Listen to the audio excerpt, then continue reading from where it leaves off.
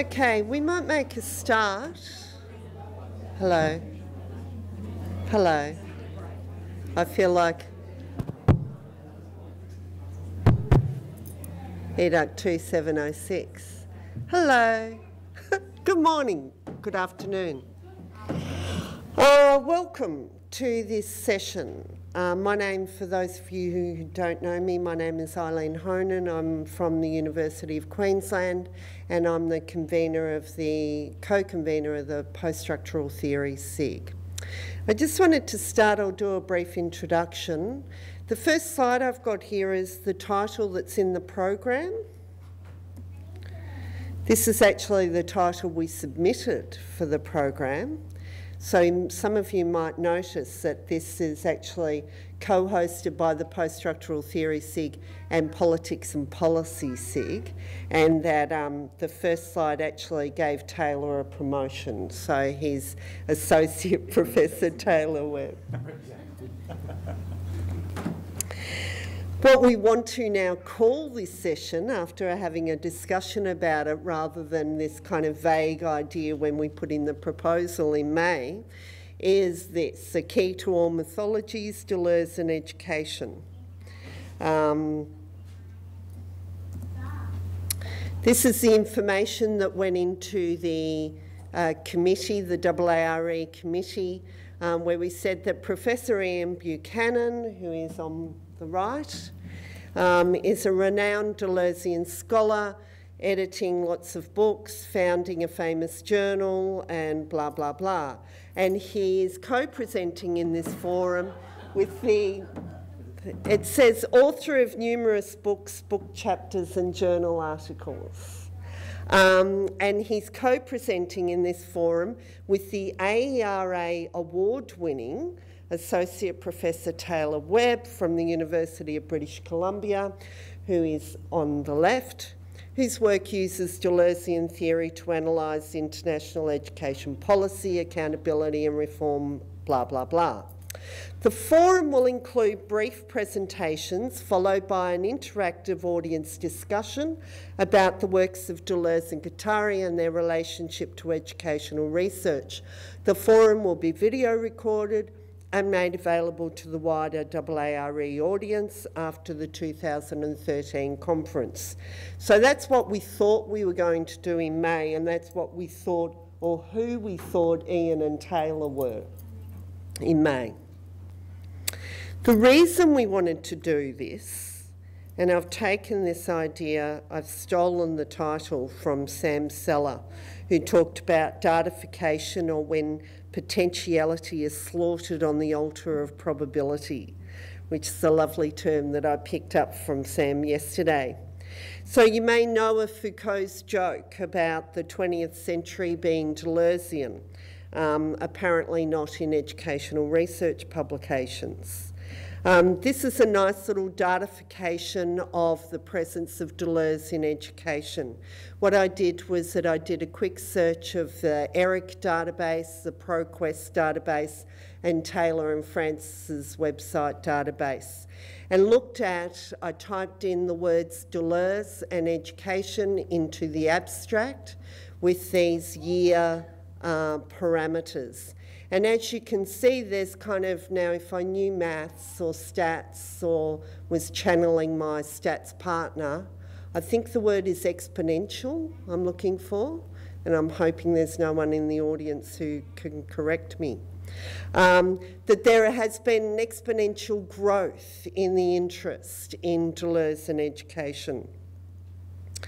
These numbers do indicate a growing interest in education about Deleuzean ideas and how they can be put to work in thinking about education. When Greg Thompson was organising the Deleuze and Education Conference that's being held in Perth next week, and he was talking Ian and Taylor into coming to AARE as kind of a side trip, we thought it was a good opportunity to have a conversation about the possible connections. So I just want to unpack the title a bit, just to make sure that everyone picks up on the literary illusion. And I've stolen this explanation from a website, so these are not my words. In George Eliot's Middlemarch, Edward Casaubon spends his life in a futile attempt to find a comprehensive explanatory framework for the whole of mythology. He's writing a book which he calls The Key to All Mythologies. This is intended to show that all the mythologies of the world are corrupt fragments of an ancient corpus of knowledge, to which he alone has the key. Poor Mr. Casaubon is, of course, deluded. His young wife, Dorothea, is at first dazzled by what she takes to be his brilliance and erudition, only to find by the time he is on his deathbed that the whole plan was absurd, and she can do nothing with the fragments of the book that she's supposed to put into order for publication. The search for explanations is a normal and healthy function of the mind as a rule, but it can become abnormal and pathological if it is allowed to develop to excess. The problem arises when we push the desire for explanation too far and impose our wishes on the world so as to make it conform to how we would like it to be. A very characteristic feature of the Casaubon delusion is the belief that the universe is constructed like a kind of giant cipher, a cosmic intelligence test set for us by God, which it is our business to try to puzzle out. Mr. Casaubon himself is, of course, an illustration of this, but he is following on a long tradition. Complete esoteric systems have been founded on this belief. And so I guess this is our attempt to say, well, that's not what we're trying to do. We don't subscribe to the Casaubon delusion. We thought it'd be useful to have a structure for this conversation, and so Ian had the idea of a mini abécédaire. That's my attempt at French. For those of you who don't know, although Deleuze never wanted a film to be made about him, he agreed to have Claire Parnay film a series of conversations in which each letter of the alphabet would evoke a word, from A as in animal to Z as in zigzag. The images you see here are stills from the videos, and I hope you can see Claire Parnay, who I always think of now as the girl in the mirror, and Deleuze, with his hat hanging behind him, wearing a scruffy old jumper, unshaven, appearing slightly amused and completely relaxed. Prior to starting to discuss the first letter of his ABC primer, and this is from Charles Stivale's website, Deleuze mentions the premises of this series of interviews. The Parnay have selected the ABC primer format and had indicated to Deleuze what the themes would be, but not specific questions.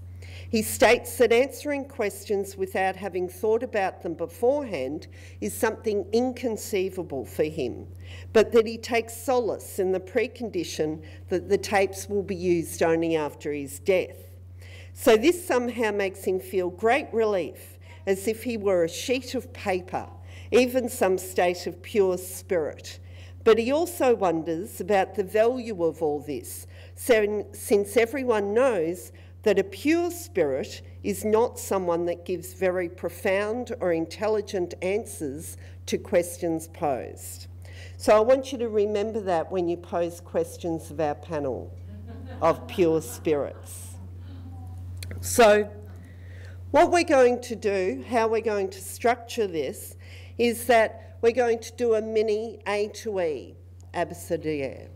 And Ian's going to explain his understanding of a concept, and A for affect, and then Taylor will elaborate on his understanding of the relationship to that concept to education, and then we're going to open the floor for a bit of discussion, maybe some examples from your own work, maybe some questions of the pure spirits on the panel. And then we'll move on to the next one, B for becoming, and so forth.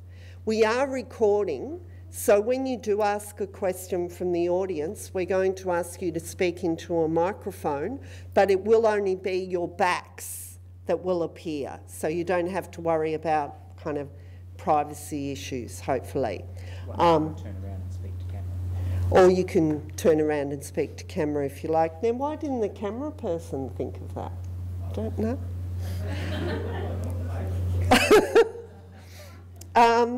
So we will begin. A for affect. Thank you. Professor Ian Buchanan, Associate Professor Taylor Webb. Thank you. Thank you, Eileen. In fact, I'm not going to launch straight into the abecedary. I'm going to say a few words as preparation for that, only a few. One of the things that Deleuze says about questions is that he says that we have the philosophy we deserve according to the questions we formulate. So the quality of the questions determines or shapes the quality of the philosophy that we have, or the quality of the thinking that we're able to do. And one of the things that Deleuze was very insistent on always was the right to ask questions, and the right to formulate questions, and the right to formulate problems. What's interesting about this abecedary format, in a sense, is that it's completely arbitrary, but within that he then takes the opportunity to formulate the problems that arise in relation to these kinds of stimulations. And I think that's what's really interesting. The abecedary, if you're not fluent in French, has been subtitled, so you can get it in English or French or German or Spanish or whatever language you prefer. It's mostly on YouTube, but also you can buy it on Amazon as well, and it is quite sensational.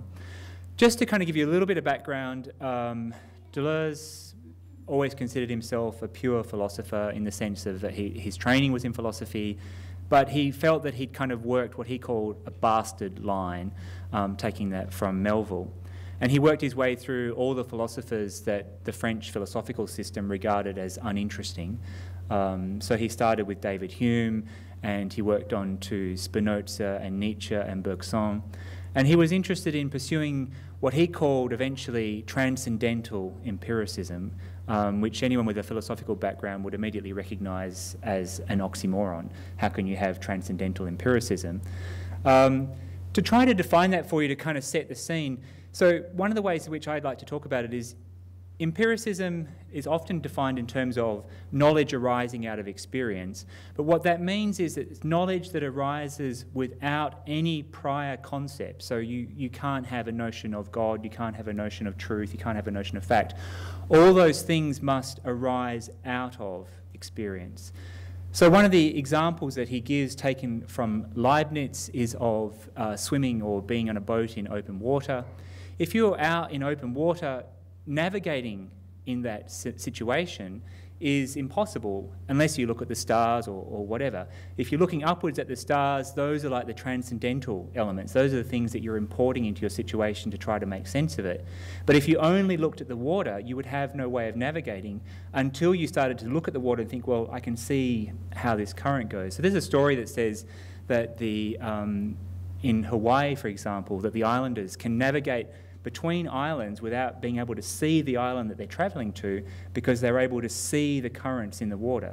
Now that's pure immanence, being able to see the currents in the water, using your experience to develop knowledge and develop truth out of it. So that's what Deleuze means by transcendental empiricism, that from that immanence arises the transcendental, arises the kinds of concepts and categories that we create, that we use to navigate our way through life. So that was the kind of philosophy that he was interested in producing.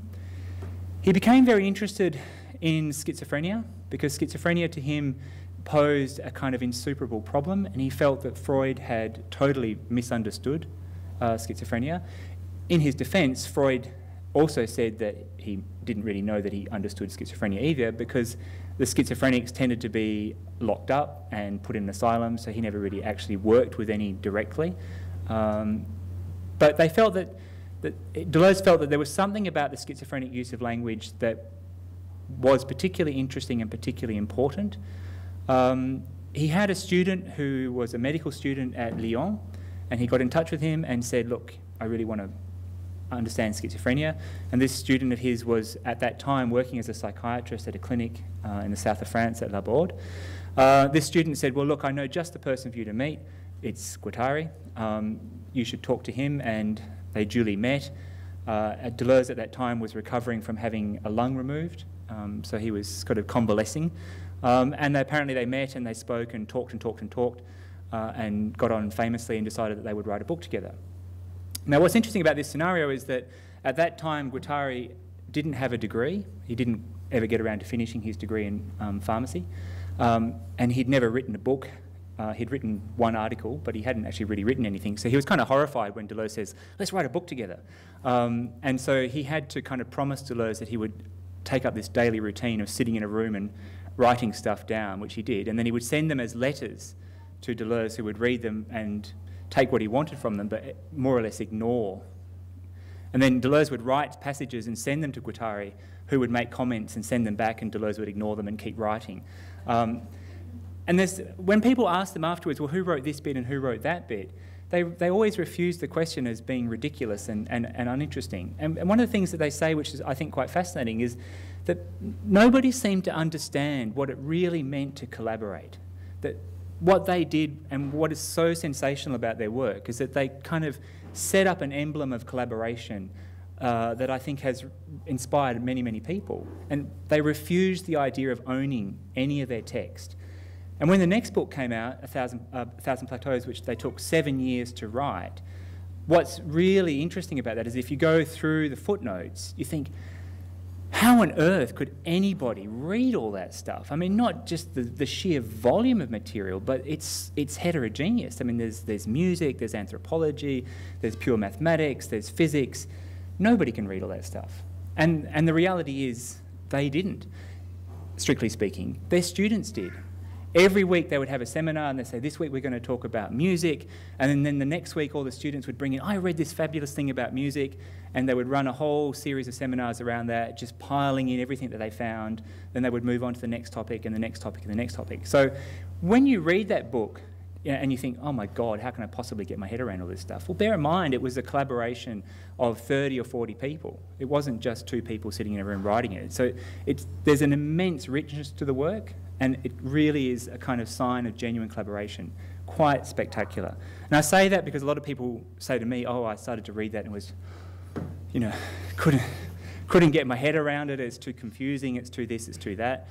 And I'm going to answer some questions about that in a moment, but I think one of the things I found is that just let it wash over you. Just kind of get into it and let it wash over you, and then worry later about whether you can make sense of it. But what's interesting for me, as somebody who is kind of across a lot of what's happening with the Deleuze studies, because I edit a journal, so I see what people are working on, the real mainstay of Deleuze studies is in fact creative artists. And the creative artists who read it and have no idea what it's about and don't care, because they're inspired by it. They just kind of, oh, I read this and it took me off on this kind of fabulous journey, and then they make art and so forth. And I think that's fabulous, and that's something that I would want to kind of encourage as you start to read it. Okay, so I thought in a sort of David Letterman style, I might start by giving you the top 5 reasons why you should read Deleuze. Because I imagine that a lot of you are sitting there thinking, well, why should I read Deleuze? I don't know if I'll be able to sell it to you, but I thought if I give you some reasons that might encourage you to do that. So the first reason is it gives you a new kind of ontology, okay? A new way of conceptualizing the notion of being, or what it means to be. Now, Deleuze was very straightforward about this. He says there is only one ontology, it's univocal being. The most straightforward way of saying that is stuff exists, and after that we don't really need to say much more about it because it exists. We don't have to doubt that it exists. The question is, in what state does it exist? So Deleuze talks about notions of non-linearity, or what we might think of as a kind of a complex system for causality. So in terms of thinking about being, we're also thinking about causality. How do things come into being? So for those of you that have read Heidegger, you know that Heidegger kind of fudges this question because he just sort of says everything gets thrown into being. So Deleuze has a slightly different answer, which is that things exist but they exist in a state of flux, that they are constantly evolving, transforming. They are always coming into being, but they're never really fully in being, and that's what's fascinating about them, that they're able to keep changing all the time. So that's the first reason, and a lot of people find this ontology quite difficult to get their heads around, but I don't think it needs to be a stumbling block. You just simply need to take the view that, you know, what they're offering is a question mark around the nature of the being of things. So one of the ways you might see this work is if you read Latour. So Latour often asks questions about, well, what is the status of the being? What is the constitution of a network? You know, so if he talks about a laboratory in a sort of scientific laboratory, he says, well, what constitutes the laboratory? And he follows networks and says, well, this laboratory couldn't exist if there weren't trucks coming in daily to deliver the gas to run the Bunsen burners, and if chemicals weren't coming in, and if the lady who makes the sandwiches didn't bring the sandwiches in, then the laboratory wouldn't function in the way that it does, and if the air conditioner didn't work to purify the air, and so on. So the being of the laboratory is kind of challenged. So I've spoken to people who work in education. I ran a workshop on Deleuze for Stockholm University in the pedagogy department of the School of Secondary Education. And so we spent a session asking the question, you know, what is the being of the classroom? What is the being of pedagogy? What is the being of learning? What does it mean? What are we actually talking about? So I think one of the things that Deleuze has brought to what we call post-structuralism is to put a big question mark over the idea of the being, of what the thing is, and to ask us to think widely about the nature of the being of things. Second reason why you should read Deleuze, or Deleuze and Guattari, is that they provide a conceptual apparatus for dealing with complexity. So what do we mean by complexity? One of the things I would want to say that complex systems doesn't mean complicated, okay? I always find it quite fascinating on Facebook where people put, you know, is your relationship single, married, or it's complicated. Always wondered what that actually means. I wouldn't want to go there in terms of thinking about what complexity means.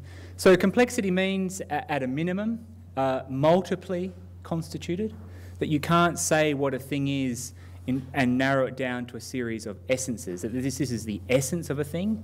Rather, it has a multiple constitution. So to go back to like the classroom argument, where does the classroom begin and end? So is it the four walls around it? Is it the homes where the kids live? Is it the government looking down and telling you must do this or that? You know, people formulating curriculum elsewhere. So complexity, to think about something like education, you can't think about it in a simple way or in a straightforward way. You can't draw a square and say, only these things count as education. Okay, so to think complexity means to try to think about multiple, but more importantly, heterogeneous kinds of things. Okay, so when I say that Deleuze and Guattari provide an apparatus for thinking complexity, what I'm trying to say is that they provide an apparatus for thinking heterogeneous things together. So the physical space of the classroom alongside the diet, what do the kids have for breakfast, alongside an ideology of education, alongside curriculum production. How do you think those heterogeneous things together? How do you think the nature of their interaction? Okay, so that, I think, is something that Deleuze and Guattari provide. Thirdly, they provide a non-representational model of desire. Now, what does that mean? So Freud is our perfect example of a representational model of desire, that we only desire things because they remind us of something else. So if you're like me, you have a middle-age crisis, and you think, well, I'm going to buy a Porsche, which I didn't do, I bought a bicycle. But if you bought a Porsche, then the idea is that, you know, it represents, or it's somehow phallic or something like that. So your desire for that thing is representational because it reminds you of, or it's a representation of something else. But what that means is it's very difficult for you to then say, why do I desire this thing in particular and not that thing? Why that car and not that car, and so forth. So what Deleuze and Guattari try to do is to conceptualise desire outside of a representational model, and in what they call an affirmative way, to think about desire in terms of not I desire it because I lack it, but I desire it for its particular affirmative qualities. So this is something we'll come back to. The fourth one, conception of ideology that is not premised on deception or false consciousness. That we don't simply desire things because we're stupid or because we've been deceived, or because we have a false sense of the world. So one of the reasons why people don't read Adorno and Horkheimer anymore, although I think they really should, is that the kind of premise of their argument is that ultimately we have been deceived. And they kind of set themselves up as being the people who haven't been deceived, and they're here to tell us what the truth is. Now, even if you actually then agree with some of their critiques of culture, it's still pretty hard to stomach the fact that they basically think you're a moron and that you've been deceived. So what Deleuze and Guattari are trying to say is, well, no, ideology doesn't really work that way. It's not a question of deception, that we must actively desire the things that we do. And it's actually quite a complicated question, and it's something that we'll talk about more. But one of their provocative statements is to say, at a certain point, in Germany, 1933, people desired fascism. There was something about fascism that appealed to the people at that time for all kinds of complicated reasons. And unless we're willing to kind of grapple with that and say, well, what was the desiring process there? Why did they desire fascism? Why was it important and significant to them at that time? We're never going to understand it. Last one then, they give us a theory of signification or a model of semiotics that is not based on signifier signified. A model that says this is the sign over here and this is what it really means. They give us a different kind of a model, one drawn from the Danish philosopher Jomslev, which we can talk about more later, but basically what it means is it's not representational. We don't say this means this because it reminds us of that there is a kind of chain of signification. It's a different kind of a process, and again it goes back to complexity. Okay, so I have 5 other things I'm going to say very quickly. These are the top 5 questions that I get asked at every single Deleuze conference I ever go to, and I go to a few, and these are the questions that people who are kind of new to Deleuze always ask me. The first question is, do I have to read everything? Because there's like 50 books. The short answer is no. You don't have to read everything. The question that always goes with that is, well, where do I start? Can I be selective? Which books should I read? Which ones can I ignore? I'm always hesitant to answer that question in any concrete way, but I certainly think it's possible for you to start with Anti-Oedipus or 1,000 Plateaus and see where that takes you, and then go from there. The second question would be, and frequently is, do I have to read them in chronological order? Do I have to start with Hume and work my way forward and then read 1,000 Plateaus and so on and so forth? Again, no. Perfectly possible to drop in anywhere in the career moment and have a look at it and see if it interests you. Do I need to read all Deleuze's works before I start reading Deleuze and Guattari's works? Again, no. Once you're really familiar with Deleuze's works, you'll see that the structure of Anti-Oedipus and 1,000 Plateaus replicates his earlier work. So difference in repetition and the logic of sense will give you the structure of 1,000 Plateaus and Anti-Oedipus. But you don't need to know that. You can just simply launch into those 2 books and you can figure that out later. Do I need to read Nietzsche and Bergson and Freud and all those people before I read Deleuze and Guattari? No, but I do recommend reading some Freud. It's pretty hard to get through Anti-Oedipus, particularly if you don't have at least a smattering of Freud. You need to read, I think, the essay on the unconscious, and you need to read at least one of the case histories, preferably the Wolfman. But that's probably enough, and then you can kind of launch into it.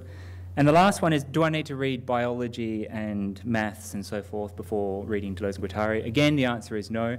I went to a Deleuze conference, this was 15 years ago, and this postgraduate student stood up and said that she'd taken 3 or 4 months out of her thesis work to go and study plant biology so that she could really understand the rhizome.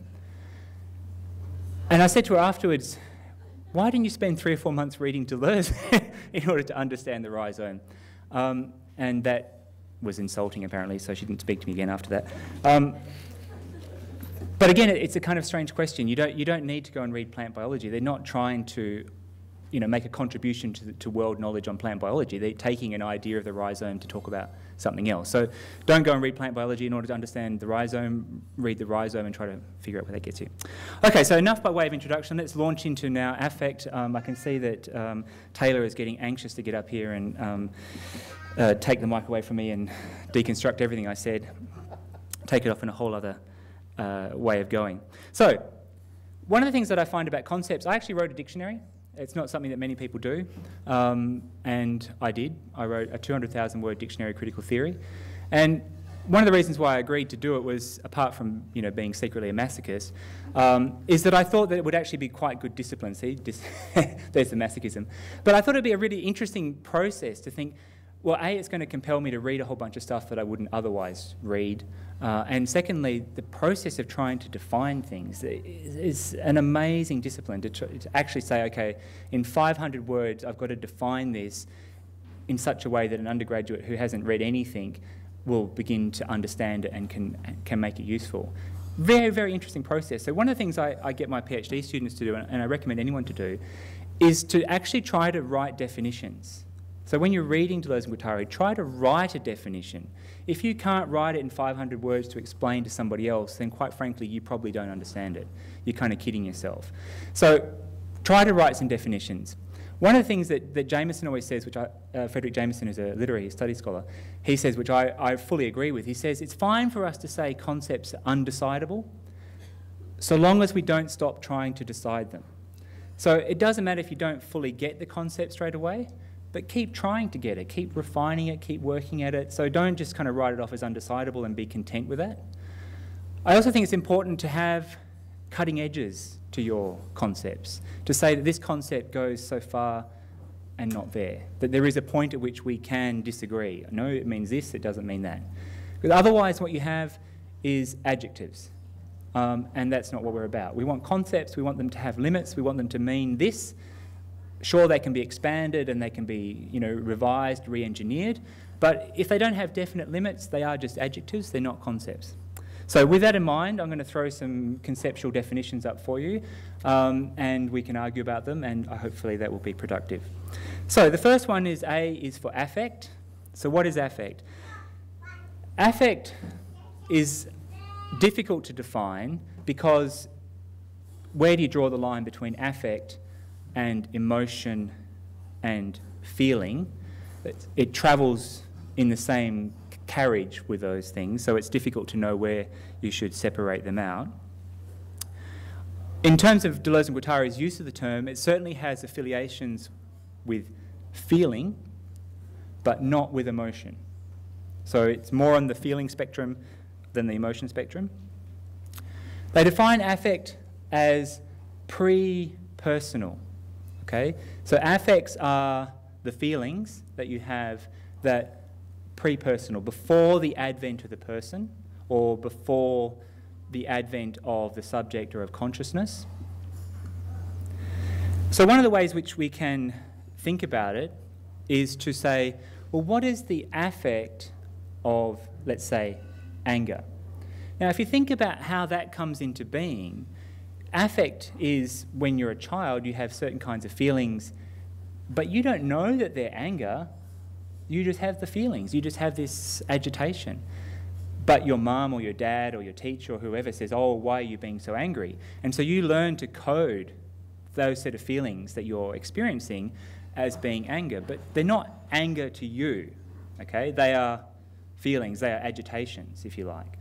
So what Deleuze and Guattari are talking about with respect to affect is those agitations that you haven't yet coded as anger, or you haven't yet coded as love, or you haven't yet coded as something else. And most of their theory is around the ways by which these kinds of feelings are coded and the ways by which they are then decoded, overcoded and recoded and get caught up in a larger set of discourses. So if you think about the example of anger, you're the kid in the classroom, you're feeling something, the teacher's really pissing you off or whatever, and the teacher says to you, why are you so angry? And you're like, I didn't know I was angry, but if you say so. And then the teacher is saying to you, well, stop being angry, that's not good behaviour, blah, blah, blah.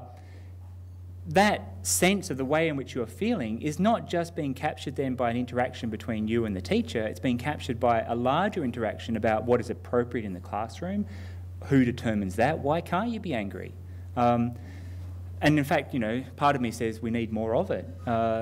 As a sideline project, I've been thinking that it would be interesting to write a sort of a book, or maybe just a short provocation, or maybe something in the conversation, Stuart can write it, that talks about this, the past 30 or 40 years, where we've moved from critical inquiry to appreciative inquiry. Like, we used to be allowed to be critical of stuff, now you have to spend all your time saying what's good about it. I always used to like that there's a fabulous book that came out in Britain. The book's actually terrible, but it has the best title ever. It says, "Is it just me or is everything shit?" And I think, you know, we're kind of missing that. We're missing the moment where we can say that we really want to be critical of these things. So I think that that's, you know, in a sense, when we're talking about affect, we're talking about these feelings which haven't been coded, we don't know what they are, and they get coded, they get called anger, they become turned into emotions.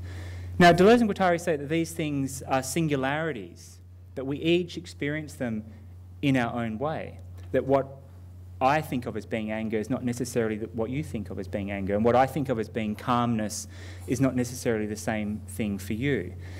And that's one of the reasons why we can't understand when somebody's anger boils over, because we think, well, it wouldn't happen to me. But how do we know that what we think of as anger is what they think of as anger? So it's opening that question up. So what does affect mean? Well, it's opening the question, and it's what I was saying to you before about the idea of being. We don't know the being of anger. We know that it is constituted out of certain kinds of feelings, but we can't be sure that those feelings are the same for everybody, and how deeply they're felt, and how difficult that might be to be coded by other kinds of discourses. So affect then is a question mark, and it's something that we want to work into our discourse, and as we try to think of a complex system, we're working into it then as, you know, the kind of the element of the system that can cause the whole system to explode.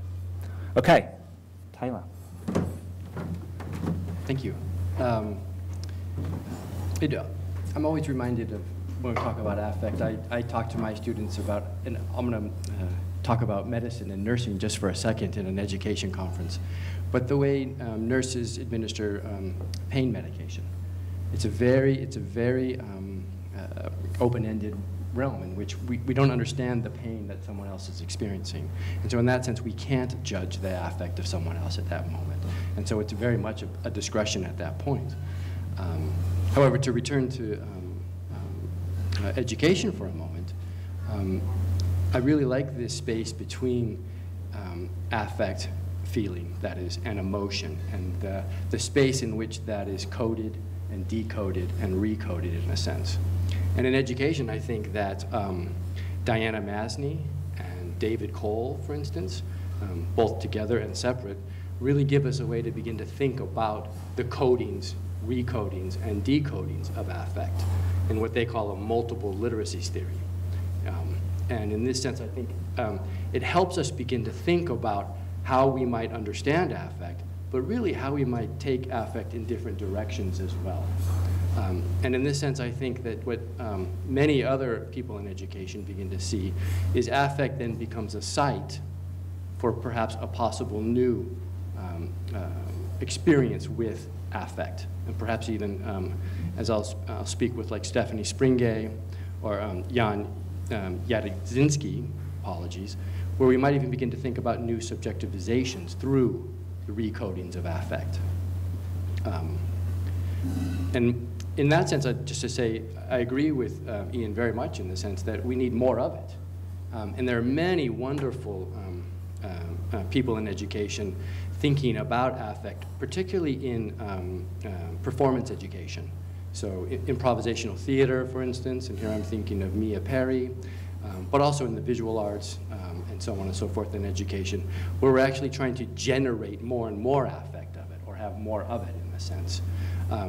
This is both sort of fun and dangerous in the sense because you're creating things that need to be understood in the sense of coding and recoding and decoding these spaces between affect and emotion. And in this sense, I think what's really fascinating, and some people have picked up on this specifically Jessica Ringrose, is how affect then can operate as a political force for different bodies. And so I would just qualify that in a sense as a micro-political force for different bodies. So we can begin, and that's kind of the Deleuze and Guattari idea of a spatial politic there. But here, affect isn't just about emotion and how we might read it, understand it, apply it, but how we might experiment with it, strategically even. And one example of that is Jessica Ringrose's work around some of the youth studies she does with sexting. And what I find fascinating in Jessica's work is how she begins to map some of the micro-political uses of affect through, I have to say, I don't really know all this stuff the kids are using, the Twitter and the, she has a much more nuanced, and I wish she was here to speak about it, but, you know, they take photos of their bodies or I don't know what of each other and send it out into the places where they read all this stuff and titillate each other and comment, but more importantly, comment and bully each other through some of the cyberbullying stuff. But here at Affect, what Jessica does is begin to map some of the political uses of affect through this internet, and I think it's quite good in that sense.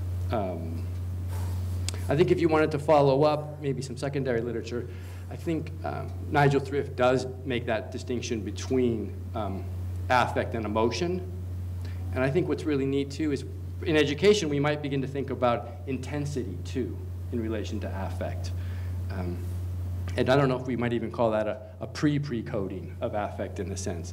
But that idea of intensity too, where we have no idea what that is other than we sense it in a sense. And that, maybe final out, at least in terms of education, is Ina Semensky's doing some very interesting work in how we might develop new senses, if you will, to perhaps recognize or understand the intensities, rather than just perhaps through haptic or other forms. And so Ina's kind of developing intuition, for example, as a way to think about that. But there's many, Ina's doing quite a number of things around sense right now. Affect. Questions?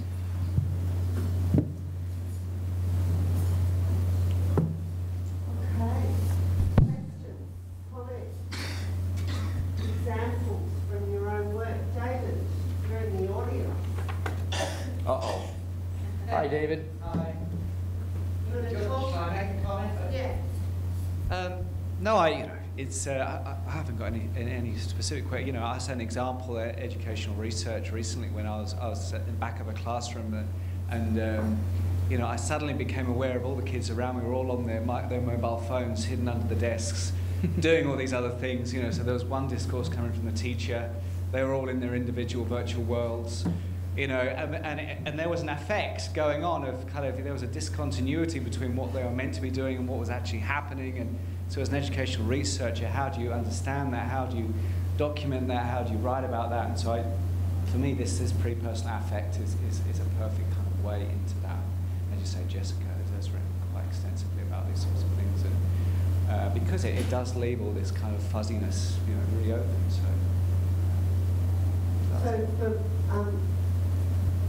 I'm going to ask you a question. all right. Do you want to elaborate on, given that Taylor specifically mentioned your work with Diana Masney around the decoding, recoding between affect and emotion, I wondered if you would like to just slightly elaborate on that for those of the people in the audience who don't know about that MLT stuff. Right. Sorry. It's, you know, we've written a lot about this, and it's, I suppose that the essential thing that, you know, I was recently reading a review of one of our pieces on multiple literacy, and the reviewer said it's a post-Freudian reading of affect, you know. So as kind of Ian said, you're reading the Freud and the sort of Deleuze-Guattari anti-Oedipus retake up of that in terms of territorialization, re-territory, you know, and all that stuff. You know, so that kind of gives you a frame into it. It's opening up these pathways in education where, you know, especially like literacy, it can be so coded as spelling or reading comprehension, or, you know, all these kind of, I'd say, these you know, granny practices which have been the same for hundreds of years, and you recognise them as this is what literacy is. So to think of it in a completely new way, in terms of multiple literacies, which are these kind of qualitative, rhizomatic structures that go in and out of consciousness, and, you know, sometimes we don't understand, sometimes we get a full, you know, grasp of the complexity in young children's, you know, representations of themselves or the world, or things like that. So that's kind of part of it. Is that all right?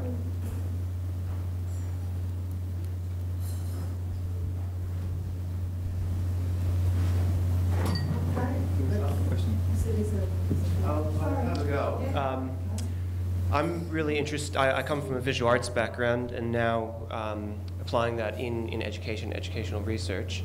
So I'm really, in my readings of affect and with Deleuze, I'm interested in this idea of, say, the encounter with the work of art, and the affect, perhaps in that way being pre-personal, being a sensation and a movement that is of a non-human origin. So it's not necessarily subjectifying us, because we don't even understand what it is. And similarly, so you know, with the magnificent sort of landscape, the color, the sensations that wash through us, does that fit with this notion of affect that you're describing, or is that more of a different interpretation? Absolutely fits with it. One of the examples that Deleuze gives is taken from literature. And so if you have a line in a poem or whatever that says, it's 5 o'clock in the evening. So 5 o'clock in the evening is clearly a demarcation of a particular time. But in terms of your memory of it was 5 o'clock in the evening, it's not so much that it was at a particular time, it was that it was at the end of the day, the sun was setting, the wind was blowing, you were with your girlfriend or your boyfriend, or you were drinking a glass of wine. So your memory of that is a series of affects that you can't put into simple words. And so in a sense, poetry evokes those affects but doesn't capture them and constantly fails to be them. So the idea then of affect is that affect constantly exceeds language, but by the same token, we use language, or we use the visual to provoke and to evoke and to create those affects. And that's why the idea of signified doesn't work, because you can't say that 5 o'clock in the evening signifies those things, because it doesn't signify those things. It evokes them. And if you think about your memories, you don't remember every single day, every single 5 o'clock. You remember 5 o'clock at that precise moment. But somehow that becomes emblematic of all other kinds of experiences. So yes, absolutely. It sits side by side with that. And so in Deleuze's discussion of Bacon's paintings, for instance, when he's talking about affect, it's precisely that he's trying to talk about. That that's what the artist is trying to capture and to evoke. But not in a representational way. This doesn't represent that affect, but rather you can only really understand. So you think of the paintings of the Pope and the Scream and that sort of stuff. But there's a kind of power to that you can't say this image signifies something, but rather it evokes something, it produces something. And that's what they're talking about with the idea of affect. Were there any other questions on affect, or shall we leap forward onto the next letter? I'm conscious of the fact that we're probably going to run out of time, but go ahead. Just very quickly, if I may. So that links so nicely, just continuing the idea of the arts, into why you're talking about the improvisation and dance and all this, because it so readily links to this concept. Yeah. Thank you. Okay, let's... there's another question? Oh, no.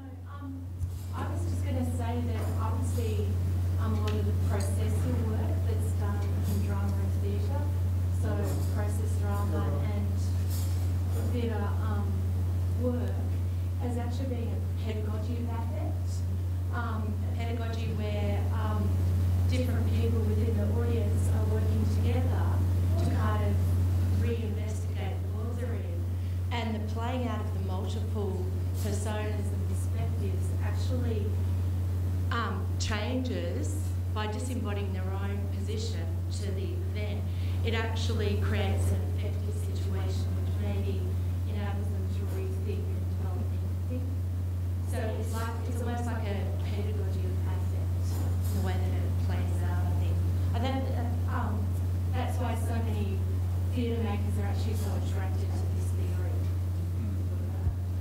Yeah, probably I'd only be doubtful about the last part about creating empathy.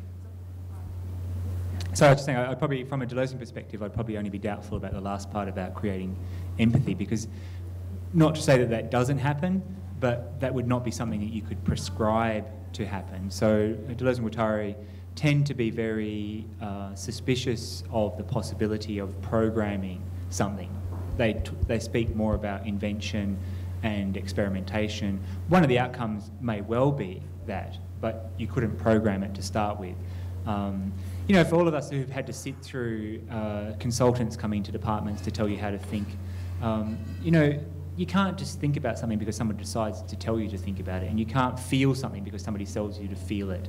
So Deleuze and Guattari are very kind of sceptical about that, which is not to kind of gainsay what you're saying, but to say, well, in any kind of situation like that, it will be an experiment, and that's precisely what makes it interesting. And I would assume that most artists would think the same thing, that if they could just simply program it, then that wouldn't be interesting. It's actually the possibility that they could fail spectacularly that makes it exciting to them. Okay, so let's move on to becoming. Becoming is often given in a train of becoming animal, becoming woman, becoming this, becoming that.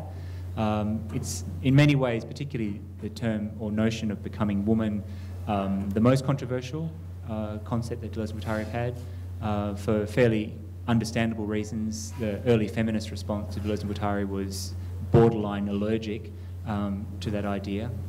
There's near sort of anaphylactic shock at the very idea of becoming woman.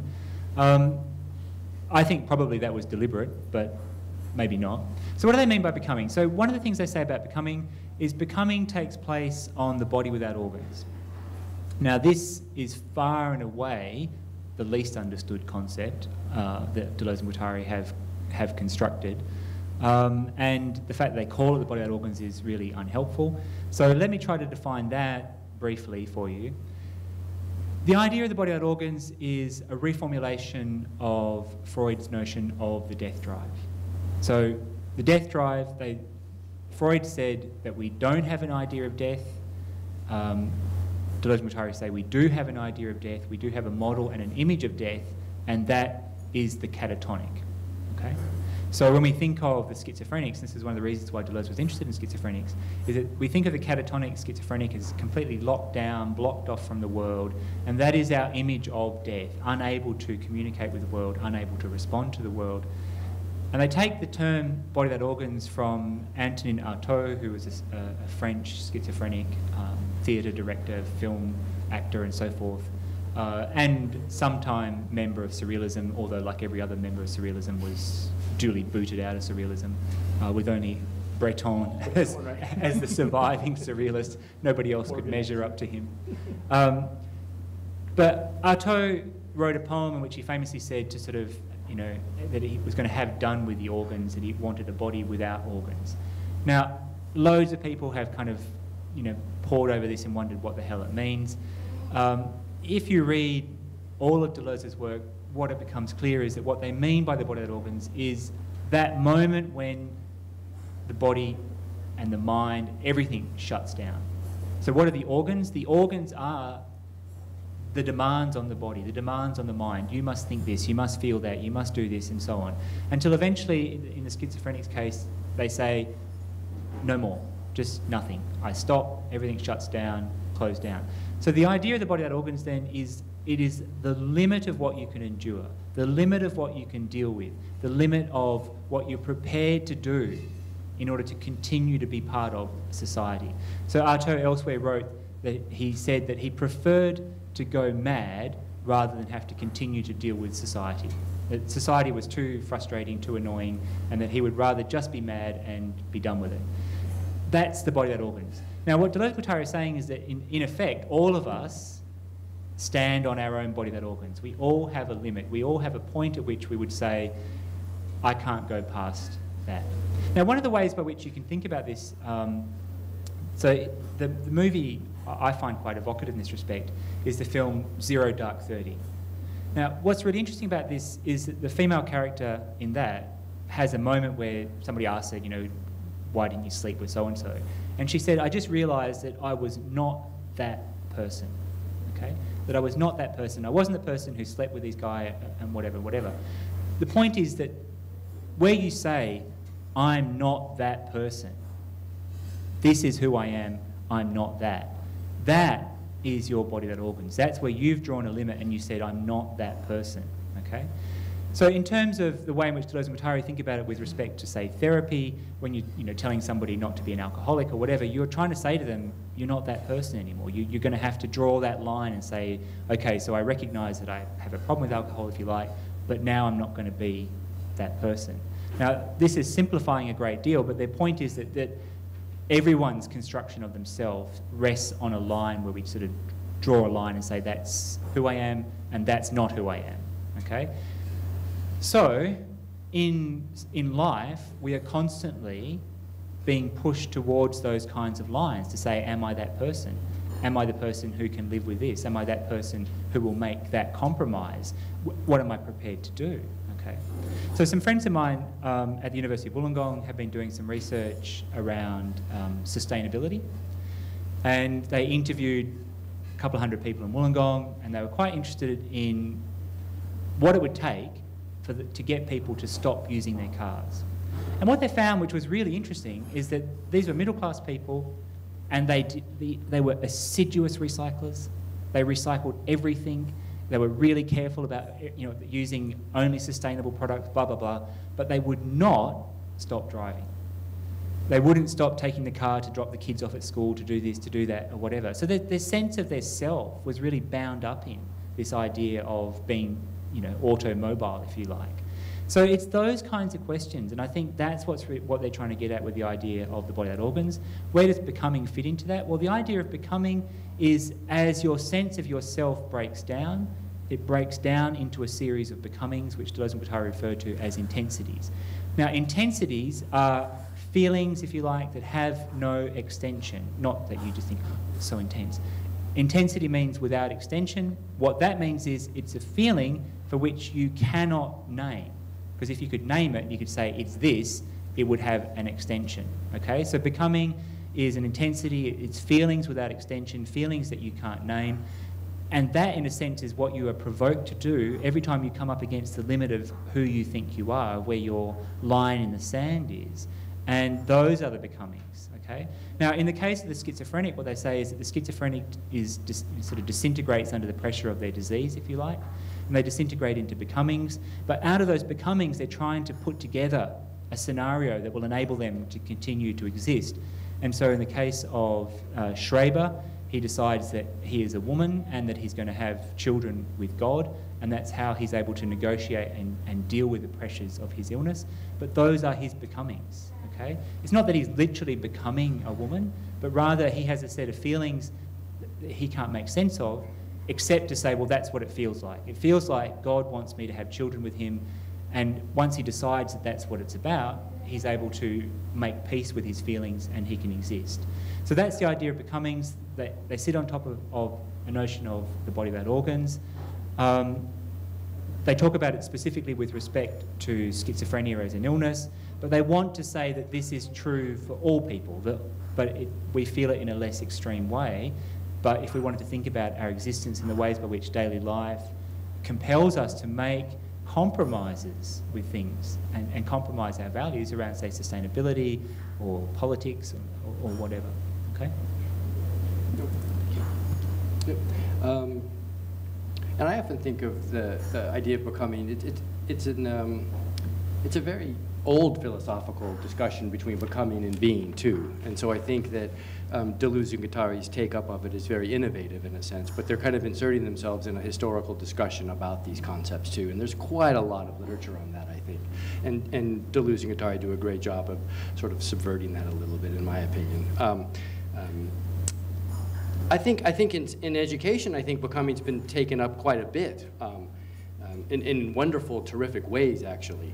And in precisely in the ways that you discussed, Ian, very much so, kind of the limit of what you're prepared to do, or in this sense of yourself breaking down.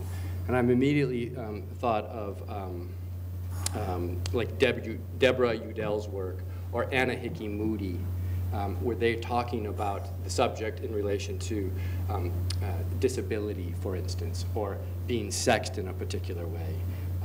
I'm also struck thinking about Alicia Youngblood Jackson's work on becoming girl, in a sense.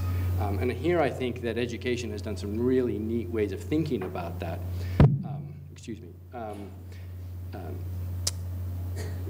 I think what's important in education is how the actual pedagogy or curriculum can contribute to processes of becoming, in the sense that that may be a plane of eminence or a materiality, at least, that can contribute to certain amounts of becoming as well, which that would include the sedimentations of becoming as well.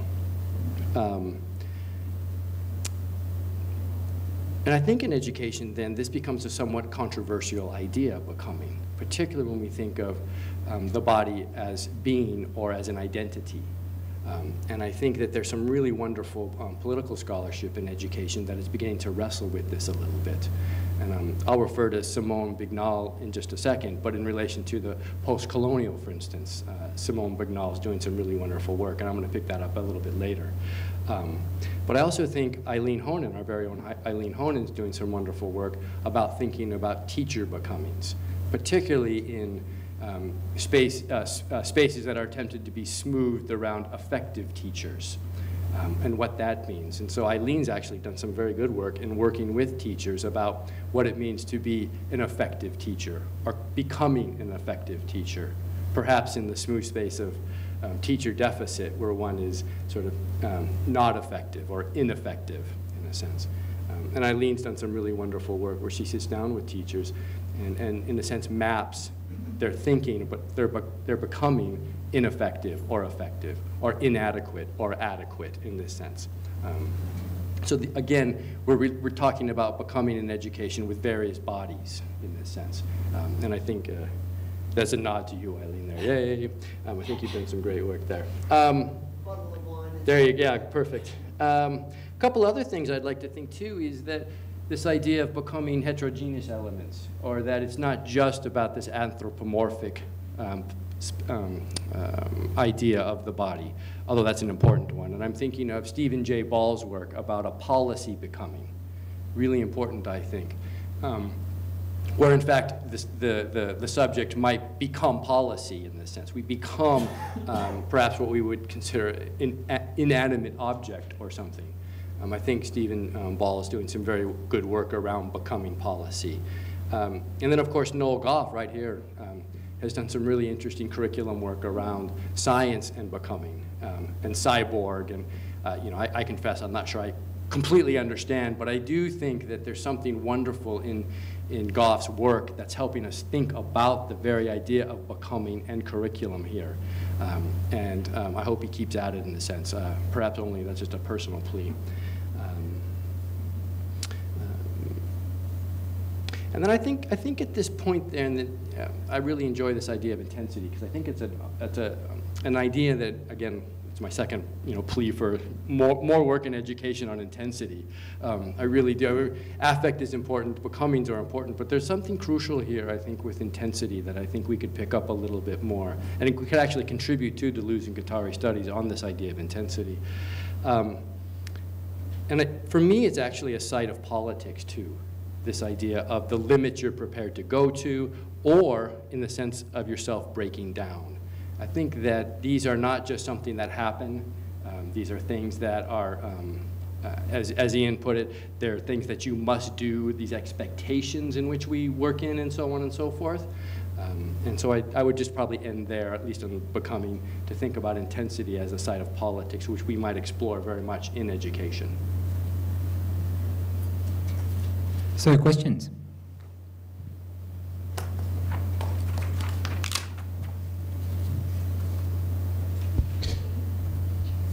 A quick one.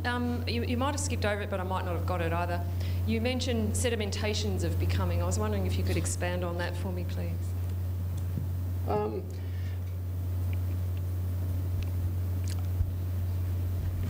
Probably in the sense of the catatonic that was mentioned earlier here, where things have come to rest. They're no longer flow. That there is the death there in that sense. That there's no more, if we use Artaud as the example, he's prepared not to be sedimented anymore in who he's becoming. He'd rather prefer to go out there and live the schizophrenic life. And so in that sense, when things come to rest,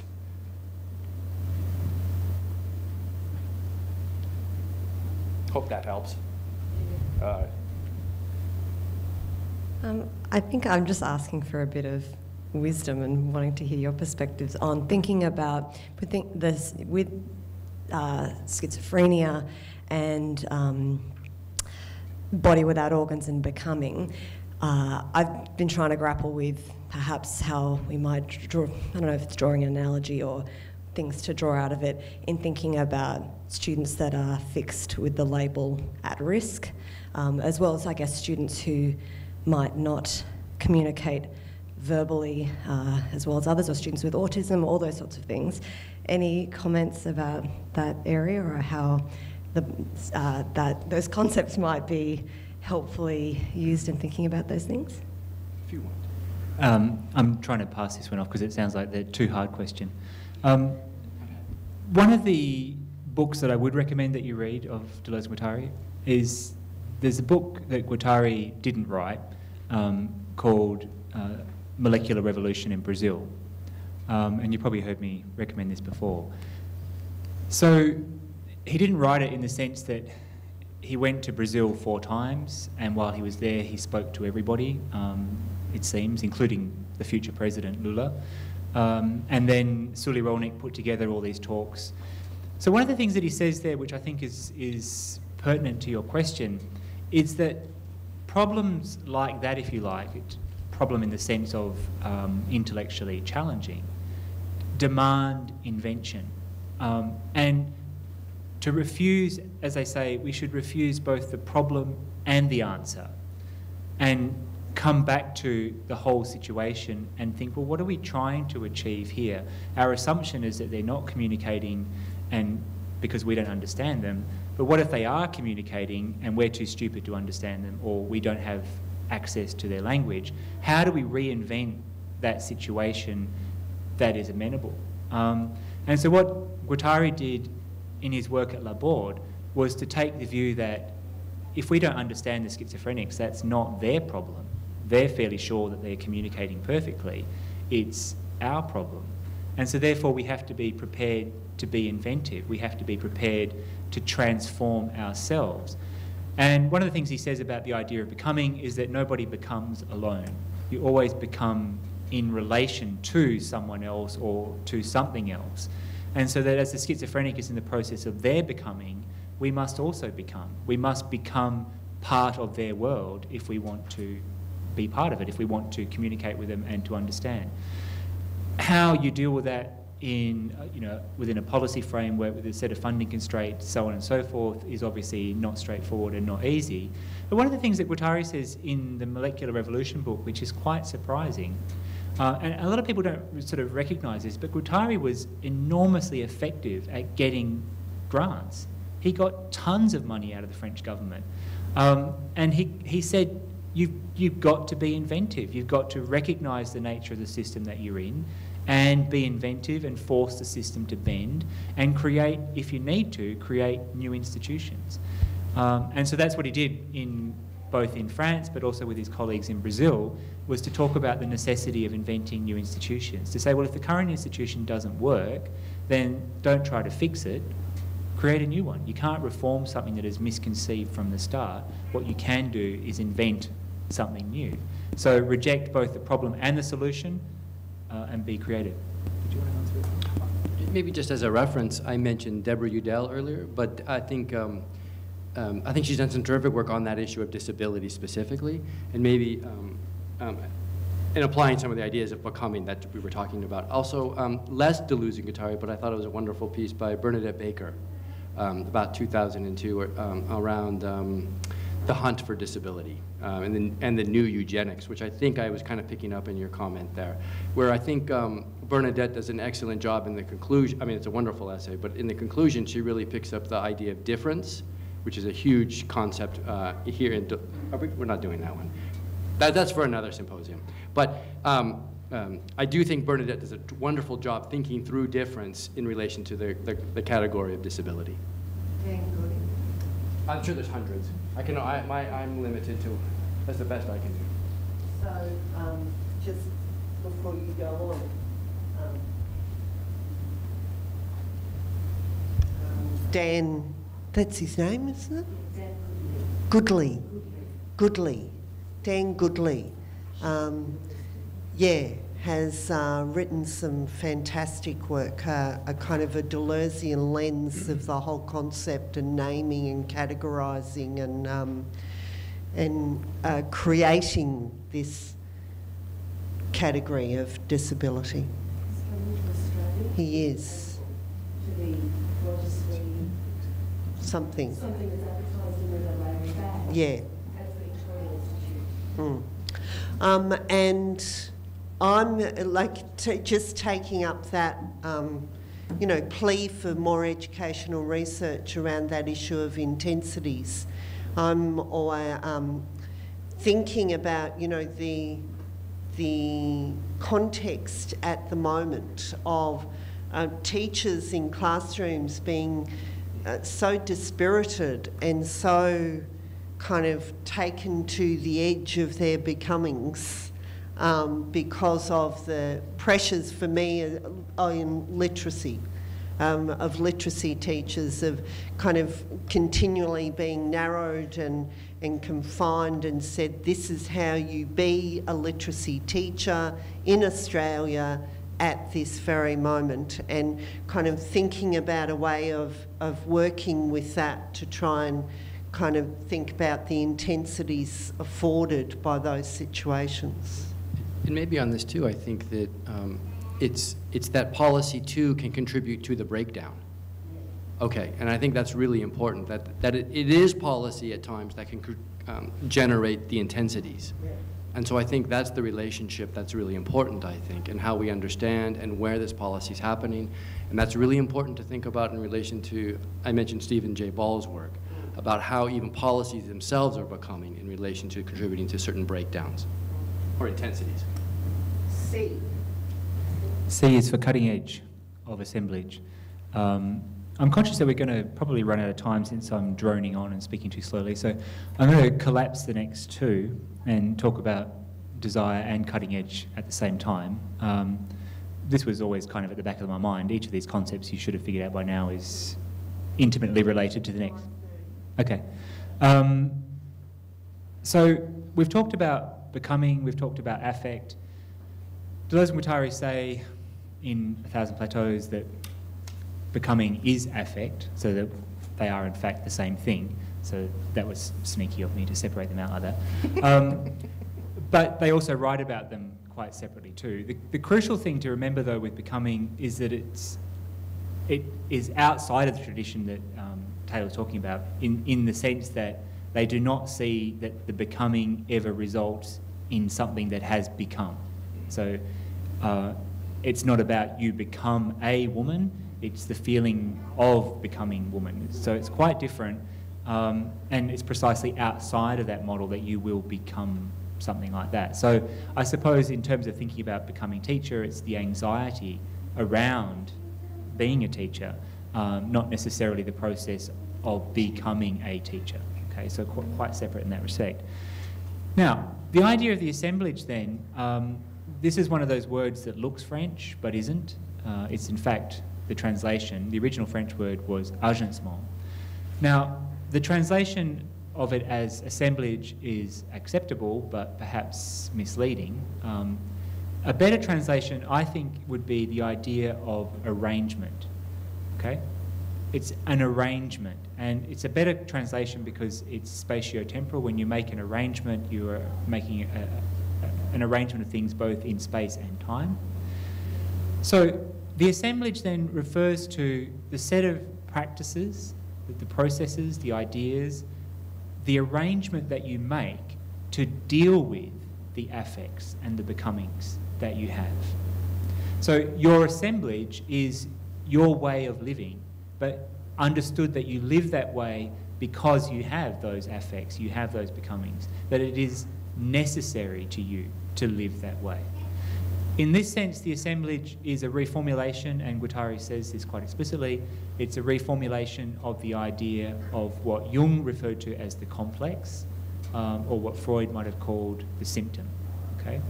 But we don't have to think of it in purely pathological terms. We can see it simply, everybody has an assemblage, we all have a way of proceeding, And those assemblages have cutting edges in the sense that there are practices that you do every day, routines that you perform, that if they are disrupted, cause you to kind of collapse. You think, oh, I just can't get going today because I didn't do this or I didn't do that.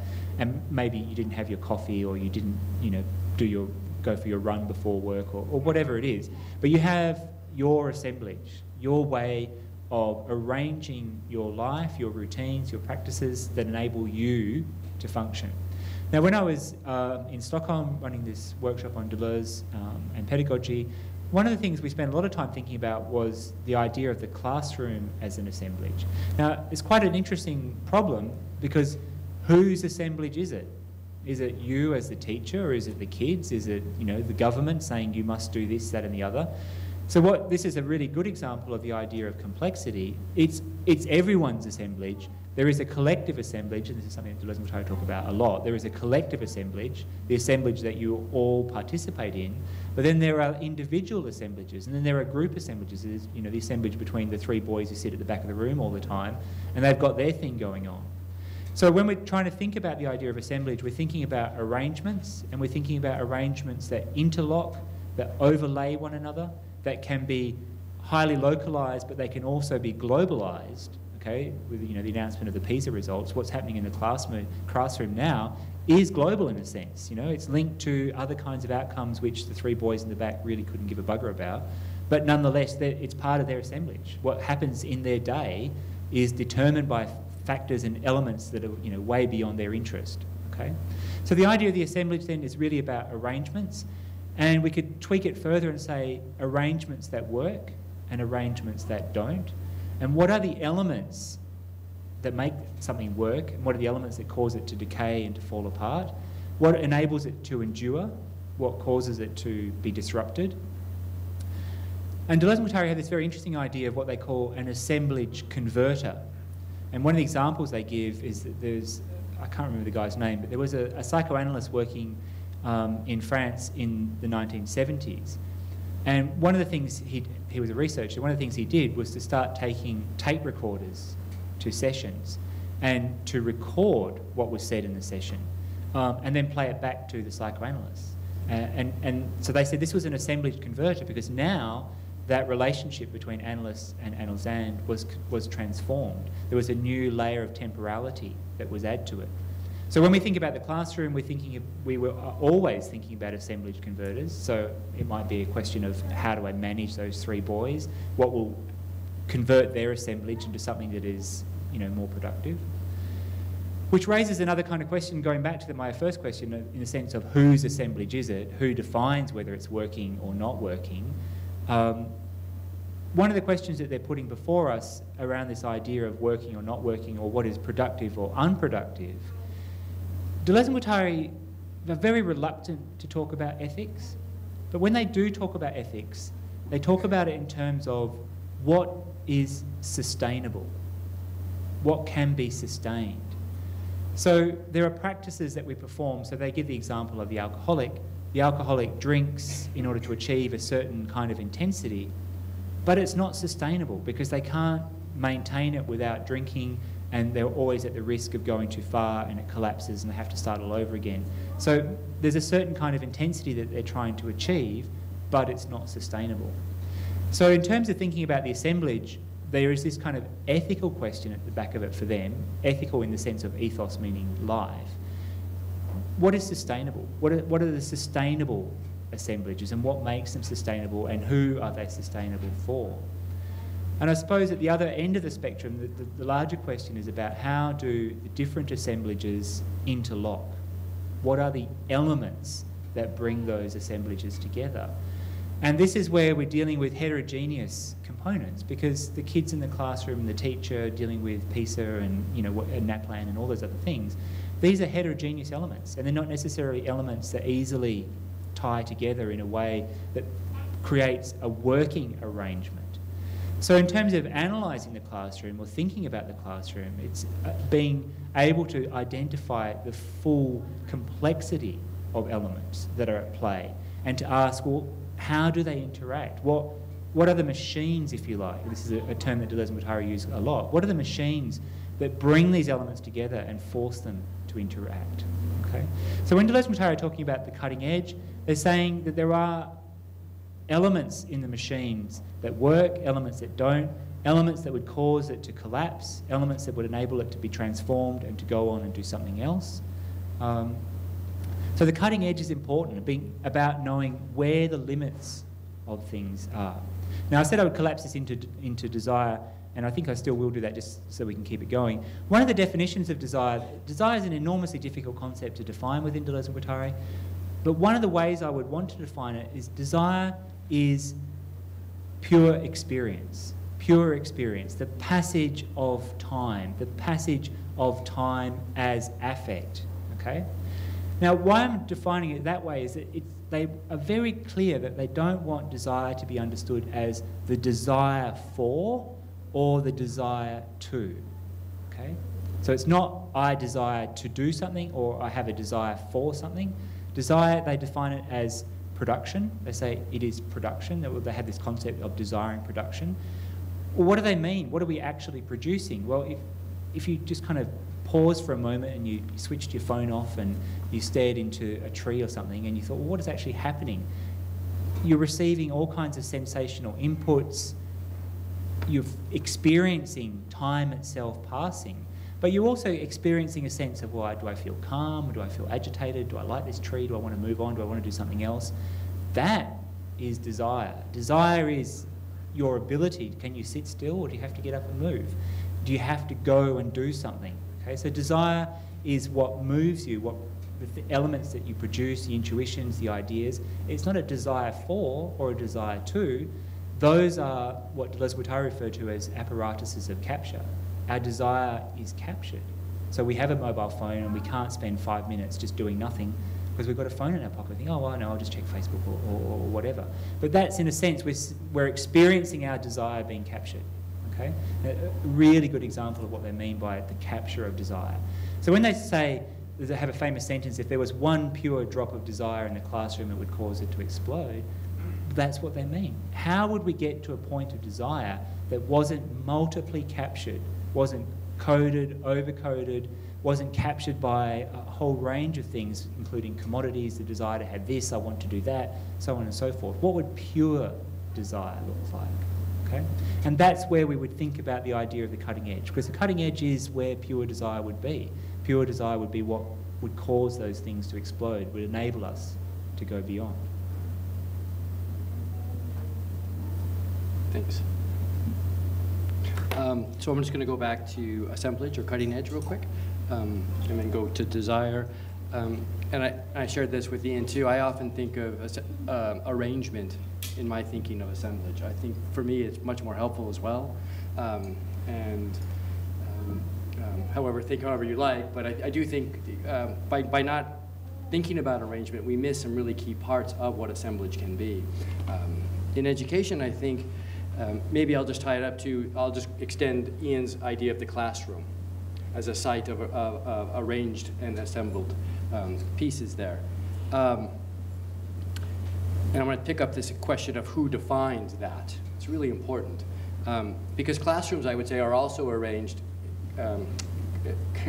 complexly, right? And I mean that in that complexity sense. Their classrooms are in schools, which are in communities, which are also in relation to policies, which I mentioned in that sense too. So these classrooms then, who owns them is a fascinating question, and something I think educational research has done quite a good job here. Contemporarily right now, I think Greg Thompson's doing some really neat work, and Sam Seller, in relation to who owns the classroom, and in what ways are owned, the classrooms being owned in that sense. How are classrooms and schools been arranged, if you will, in the policy landscape. In this sense, I think Greg picks up this question of Deleuze's kind of wonderful phrase of new weapons, in a sense of how who controls the classroom as a site of politics and educational politics and policy making, which I believe this one of the SIGs is co-sponsoring this talk. Also, I think Sam Seller is a very interesting new weapon, or what I might say perhaps new deployments of current weapons, with Sam's thinking about how affect can be in this space of controlling the arrangement of the classroom. And I would just nod really quickly, I know we're running out of time, but Jason Wallen, a colleague of mine up in Canada, the big nation of Canada there, thinking about how curriculum has been arranged in particular ways. And I think this is a bit, as part of who owns the classroom. We don't want to leave curriculum out here. And for Jason, he just specifically, I love his work when he reappropriates Carrere, or the idea of autobiography, and pushes it into the encounter. So, although he doesn't use the kind of words that Ian just used with regards to desire as an explosion, I get the sense that that's where I think Jason is thinking about curriculum as pushing it to that limit, in a sense. It's really important, I think. Desire, it's such a huge, oh my goodness gracious. I think it's really important, the way Ian clarified, that it's not about desiring for or desire to. Rather, desire can be, in a sense, socially constituting and socially producing. It's not an impulse, an individual impulse in that sense, like motivation in that sense. And that's important in education, because I do think Deleuze and Guattari are speaking to, if you will, an educational psychologist, perspective of desire as something embedded in here. So that's something we could talk about if you want. Also, I do want to pick up this idea of desire, too, in educational research around sex education. And in a sense, sometimes desire in educational research can be medicalized or clinicalized in a sense. And so I think that's something we could talk about, too. I don't believe at all that's what Deleuze and Guattari are talking about, in a sense, as a way to contain desire. In fact, I think if we take the idea of, was it one drop of kindergartner's desire blows the whole thing up? I think it's almost the exact opposite in that sense. We're not trying to contain it here. In terms of, I promised to go back to Simone Bignall's work, who I think is doing some really, really interesting and important work in education right now, and in this country, around colonialization. And one of the things she's doing is picking up the desire of the colonized and the colonizer. And I think it's very, very important in relation to particular bodies here. And one of the things I think we could pick up with Deleuze and Guattari, and Simone's work specifically, is that Bignall, for me, recaptures this fascistic sense of desire, the desire of repression that you probably know the quote better than I do, but desire your own repression that Deleuze and Guattari talk to in relation to desire. Did I say it right? Oh boy, close enough. Anyway, here, some of Bignall's work is to sort of reclaim that fascistic desire and what she calls inverted back into a post-colonial agency as a way to rethink desire, but both as a spot of educational politics. Finally, I want to pick up on desire, this idea of what moves you, desire as producing, desire what moves you. There's just a tremendous amount of wonderful educational research going on this, how Deleuze and Guattari have influenced educational research. And I think, I'm just going to reappropriate desire just for a second to mention this wonderful literature out there right now, whether it's desirous or not. Maggie McClure, thinking about how we might code desire or coding as wonder. Not to mention David Cole twice, but I will. I think it's wonderful about losing oneself in data with regards to desire. Again, Anna Hickey Moody, Affect is Method. Lisa Mazzei, Desire and Mapping of Subjectivity specifically. I could go on, but maybe just finish with Bronwyn Davies and Elizabeth St. Pierre, thinking about desire in relation to research as writing. So this idea of the space in which one is sort of consciously working with, as best they can, ideas of representation and desire.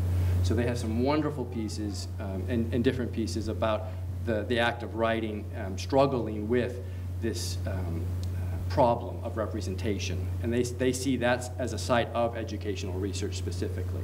So some wonderful pieces there.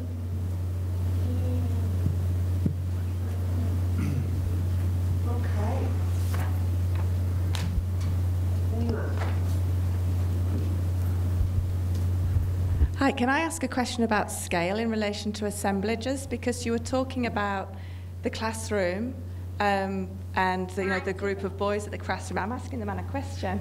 Do you want to ask him a question? No. And I wanted to ask you about thinking about assemblages at other scales, and I guess I'm thinking about bigger scales. Yeah, look, thank you for the question.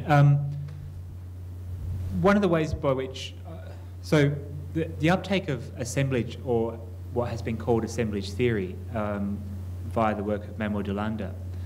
Now, Manuel de Landa, I think, is wrong on many levels. And there's two ways in which he's wrong, which are important. First of all, he's wrong because he quite explicitly says he's not going to deal with the question of desire.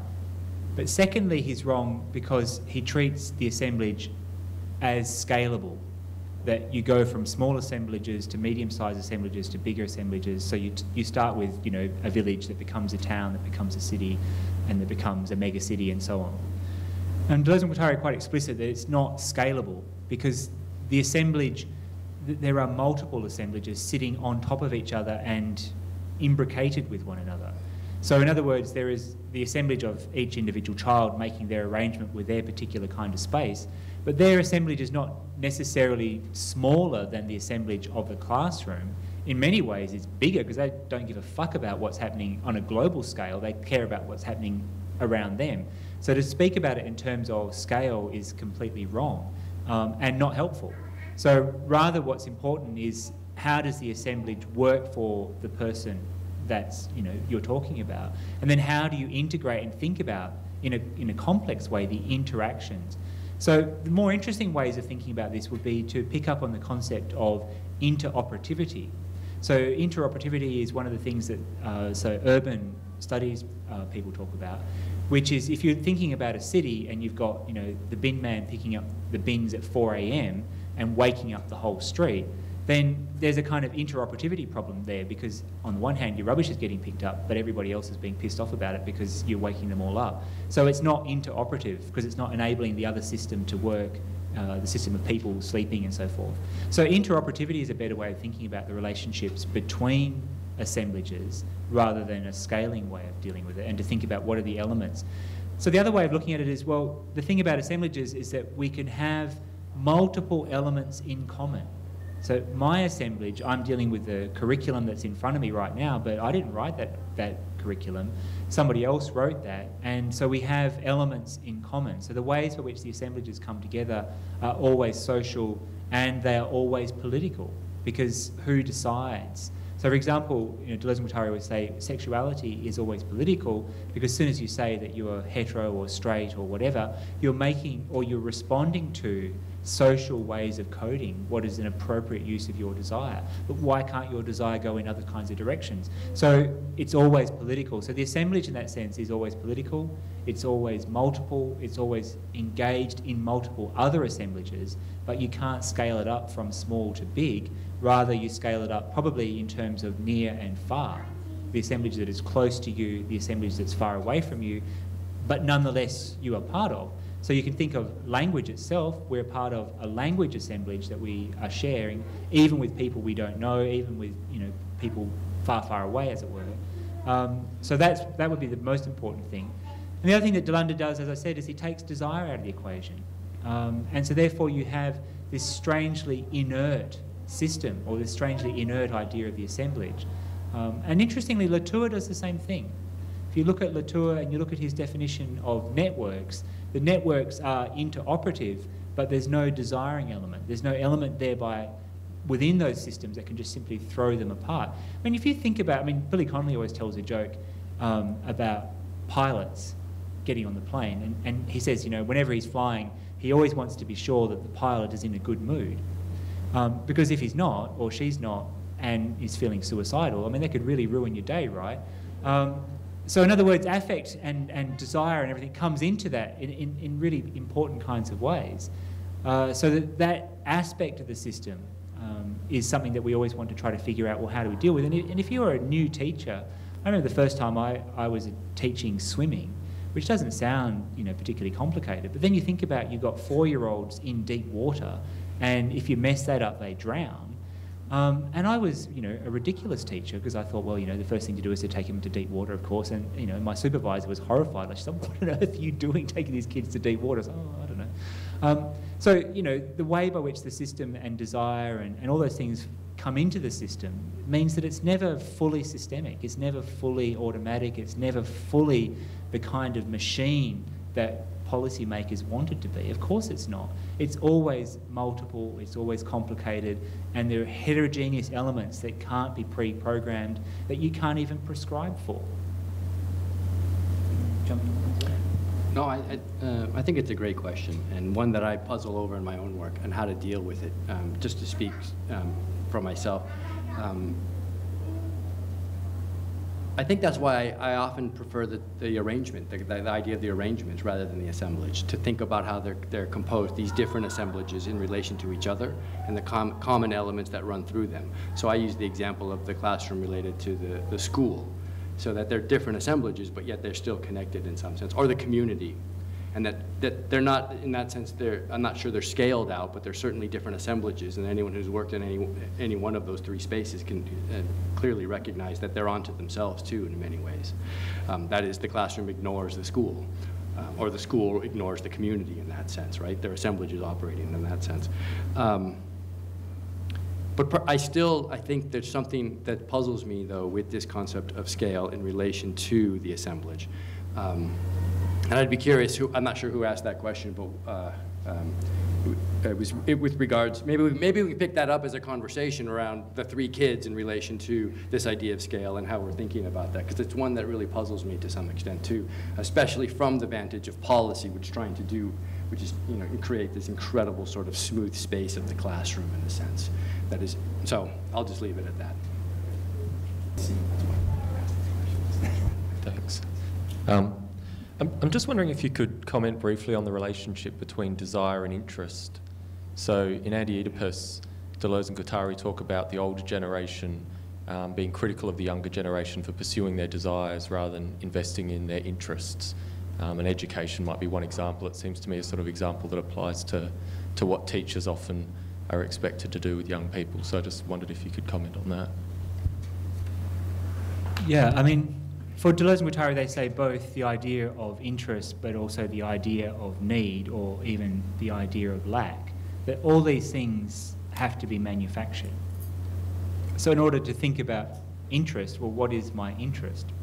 Interest is socially constructed, and in the precise sense that you're talking about there, so it's the older generation, whoever that is saying, well, you need to buy a house, or you need to get a secure job, or you need to do these kinds of things.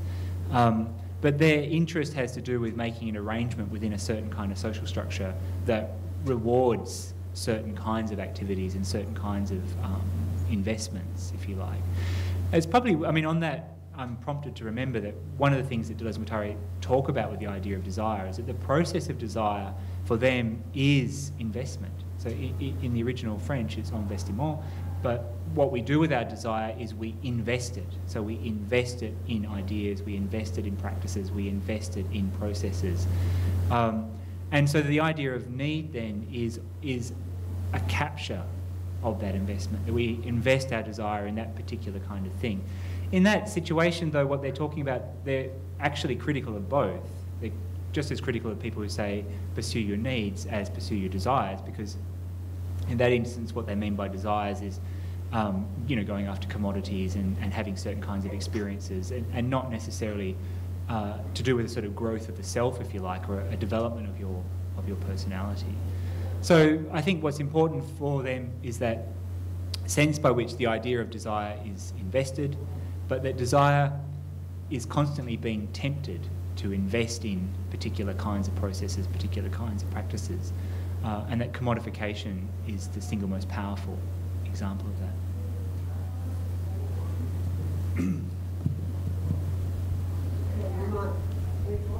Yeah? Do you want to say something, or should we move on to the next? No, yeah, I want to ask Ian a question, though, about putting desire and... No, I think we should move on. Later on, I would like to ask him, though, on this Ian, this question about perhaps where desire and interest could diverge in relation to the schizoanalysis, rather than just following one or the other as a way, as a possible politic. But go on, let's move on. I know time is short. Okay, well, I feel like we've totally failed to provoke you enough to ask. I would have thought, talking about desire, you know, we would be getting there with the... I did think someone was attacking Delanda, but no one has taken the bait.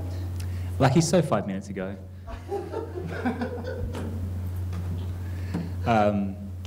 Well, you know, we've got to throw in some hand grenades from time to time. Okay, so the last term that we kind of have put up on our abecedare, but if we have more time, we can maybe move on to F is for something. And the next one is event. Now, event is, in philosophy, has been for the last 20 years or so, something of an obsession. I don't know if it's an obsession in education research so much, but it certainly is within philosophy. And the simple way of thinking about it is, how can you tell when something has happened? And what would it mean for something to have happened? And what's the difference between something happening and an event? So when we just talk about something as being stuff happens, or has there been an event? And one of the reasons why there's been a large amount of obsession about this topic is not really to do with Deleuze, it's actually more to do with Badiou. And Badiou has focused on the idea of the event for political reasons. Okay, so what he's interested in is to say, well, when can we say that something has happened? Now, Deleuze was talking about this long before Badiou really got onto this particular bandwagon, but he related it to the work of Simondon. And he proposed, and taking from Simondon, he says, if we were to look at the history of the French Revolution, if we wanted to know when did it start, we would have to find the moment when the peasants stopped doffing their caps to the aristocracy. Because then we would know that was the moment when the revolution began, in effect. Because that was the moment when the authority of the aristocracy had somehow receded to the point where the peasants no longer felt that they owed them allegiance or they owed them the gesture of obeisance. So Deleuze and Guattari are quite different from Badiou in this respect. Badiou is very much more that the event is kind of cataclysmic, that once it has happened, we can't but, as in Badiou's terms, cleave to it. So for Badiou, he uses the example, he says that events are mathematical. They have a mathematical certainty. So for example, once they discovered that the Earth was round, you couldn't continue to say the Earth is not round. You couldn't continue to say, if I sail to the Americas, I'm going to fall off the edge of the Earth.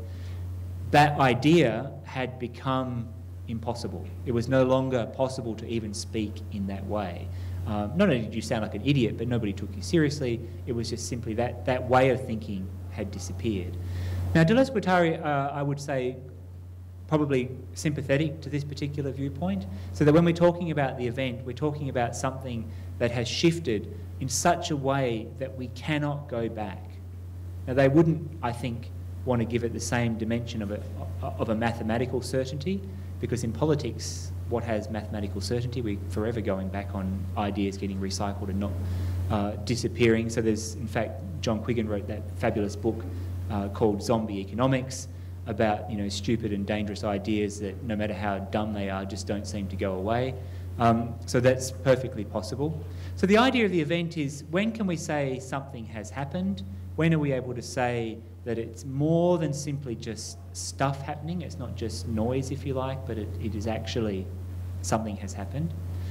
And their examples are usually from the aesthetic realm, so that when, for example, a new piece of music is constructed or a new form of artwork comes into being, from that moment it suddenly becomes possible to do new things. So when we think of modernism, you know, the reason why modernism continues to resonate for us today is that we see it as being a kind of seismic moment in Western art, whereby a range of new ways of doing art came into being, and a range of other ways of doing art sort of somehow disappeared. But what was more important, in a sense, was that and what happened with modernism is that modernism said it's no longer the case that what came before must decide what can come afterwards, okay? So it was an event in that sense, an event in the sense of creating a rupture, that we no longer take what came before as determining what can come afterwards. So for Deleuze and Guattari, that is the fundamental idea of the event, that there is a moment of rupture whereby what happened before no longer determines what goes on into the future. And they talk about it with respect to individual psychology, and they take F. Scott Fitzgerald's idea of the crack. So Fitzgerald talks about his own life, and he said, what I realised was that there are two kinds of crack. There is the kind of, dropping of the plate breaks in half, and you suddenly see that your life is in pieces. But then there is another kind of a crack, which is when you turn the plate over and you see on the reverse side of the plate that there is millions and myriad cracks, but the plate somehow still holds together, but it no longer has any tensile strength, and it just takes a very small thing to cause it to shatter. But in either case, things have fallen apart, and they can no longer be the same. They can no longer be the way that they were. And so he says that in our daily lives, we have those cracks. We experience those ruptures. We have friendships that come to an end. We have relationships that come to an end. And they can come to an end over something as simple as you said such and such, and after that I just couldn't feel the same way about you anymore. And so if you connect this back to the idea of the assemblage is constantly trying to manage and to hold together that plate, if you like, with all those cracks occurring at the back of it. They're somehow causing it, it's always ready to shatter and fall apart. So what are the structures, what are the processes and the practices we use to keep things going despite those potential ruptures? How do we avoid those kinds of pitfalls? Lacan says something quite wonderful. I'm not a Lacanian by any means, but I do like this phrase a lot. He says, we have language in order to not say what we mean. That, in other words, when you're having an argument with somebody, there is a phrase that you're dying to say, but if you say it, your relationship is over. But you nevertheless must say it. So you have to find a way of not saying what you mean. And I've always thought that was a really interesting way of understanding language and how it operates. And I think for Deleuze and Guattari, when you say what you mean, that brings about the crack. That is the event. There's a rupture, things fall apart. But if you don't say what you mean, if there is a way by which you can still continue to communicate, then you have avoided the event. And Deleuze and Guattari take from Kafka the idea that the event is in some ways a death sentence, and that our job is to find the ways of avoiding that death sentence. Thanks. I think if it's not intensity, I think education could really explore this idea of event much more. And particularly or precisely in what Ian talked about, when has something happened, for instance, in education. I think one of my favorite quotes of Deleuze and Guattari is this one, the nature of events to which concepts summon us or enables the release of concepts. And I think here, for me, the notion of the event in education is something unsettling, perhaps, or dangerous, or this idea that Ian invokes around the moment of rupture. And I think this is really, really important, I think, in education. And to give you an example of this is, I think, some wonderful work by Elizabeth de Freitas, who's doing precisely this in the mathematics classroom. And she'll take up Badiou and Deleuze and Guattari's notion of event precisely in the way that Ian just spoke about it, and in the mathematics classroom, which I think is quite fun in relation to the conversation we're having right now. And one way to think about the notion of the event is that de Freitas does two things. One is to map the kind of discourse or discussion students are having about mathematics in relation to the event. And the other one is in relation to the curriculum, and that is with relation to problem solving, a very kind of preferred trope in mathematics curriculum. And what de Freitas wants to do is, in terms of the event, look at mathematics as problemization. And that's a very big concept in Deleuze as well. And so here, once we take mathematics classroom as a site of problemization rather than problem solving, that we can continue to think through what the event is or what has happened in that sense in the mathematics classroom. And I just think it's wonderful what she's doing. I think maybe finally I'll just mention the work of Michelinos Zemblayas, doing some really wonderful work on the idea of event in relation to education. And here he's talking about the idea of witnessing historical trauma. When has something happened here in education, in the sense? And he's really working with school-age children in this idea of witnessing trauma. And so what Zemblayas helps me understand here is how we might even begin to think about trauma in relation to kids, or this moment of rupture, which is really important and something that is often protected, or in a sense, not discussed. I can think of all the, coming out of after 9/11, all of the media censoring teachers from discussing this in classrooms, for instance, in a sense. And maybe finally we begin to think about the myriad of cracks of the broken plate as the spaces in which we can begin to sort of problematize, that is, explore, and to think through what these might be. So in that sense, I think the event is a very, very rich place for education, rather than just giving answers to problems that in many ways have already been decided.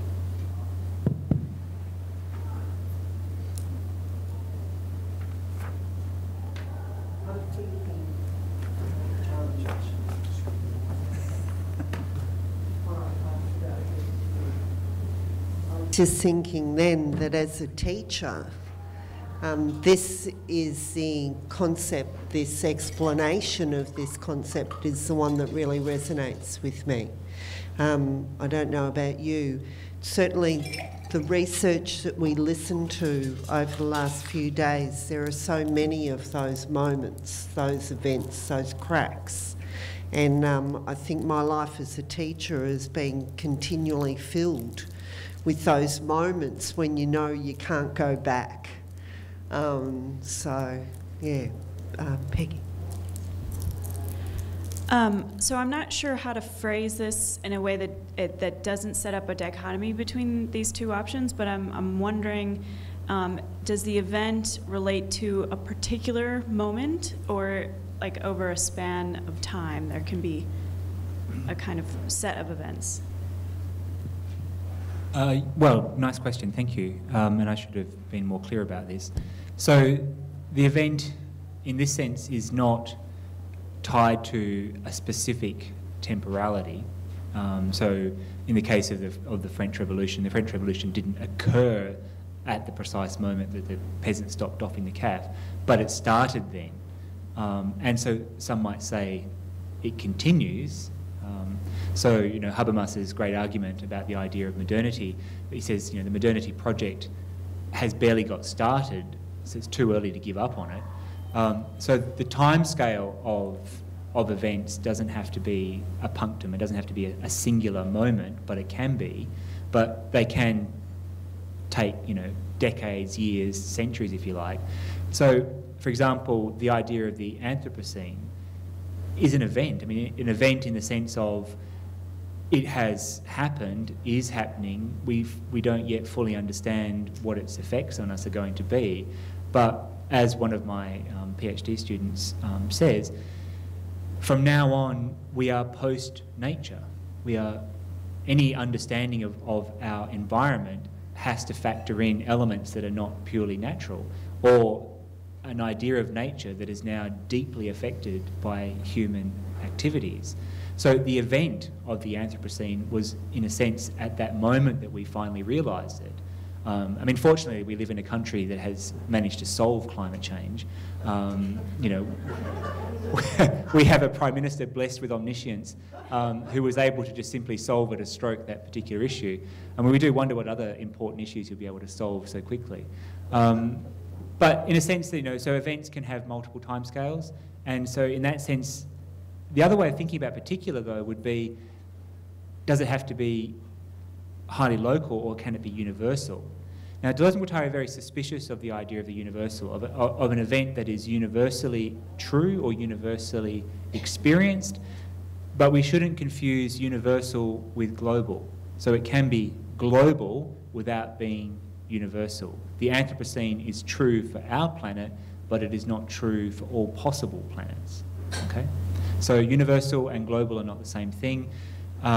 It's highly particular, but in being particular, that doesn't mean that it can't have a planetary scale.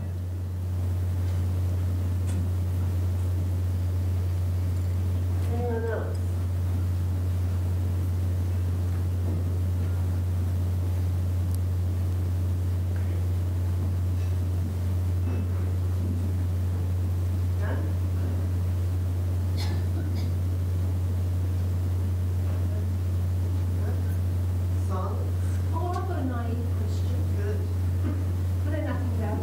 They're the best kind. Yeah.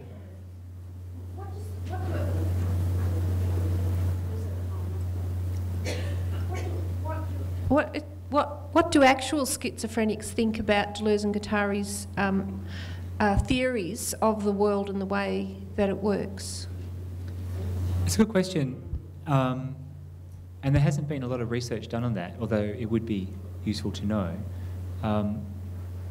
But what we do know is that Guattari's work with the schizophrenics and what he wrote about them was done not in consultation with them, but rather in a kind of group environment.